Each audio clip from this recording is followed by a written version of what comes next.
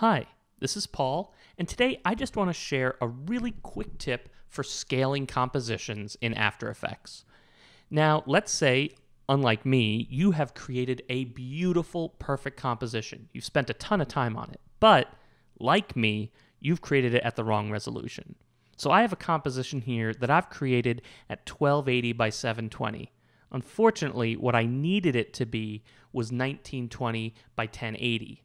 Well, if I just change the resolution of the composition to 1920 by 1080, that doesn't scale any of my layers. It only adds more background. So that's not what I want. Now I could go in here and I could change the scale of each of these layers, but that could get very time consuming. So I'll undo that. What you want to do is go under File, Scripts, Scale Composition. Now this is a little script that just gives a simple interface, and you can just either type in a scale factor, a new width, or a new height. So I'll choose width here and I'll type in 1920.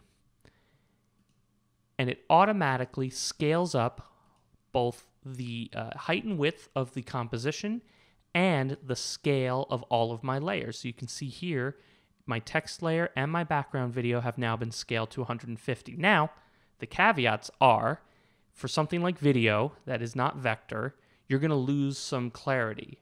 Now, if you have video that started at a higher resolution, that's fine. If you have other compositions nested within this composition, those will scale up as well, but if you want them to be sharper, you'll need to address their resolution independent from this one.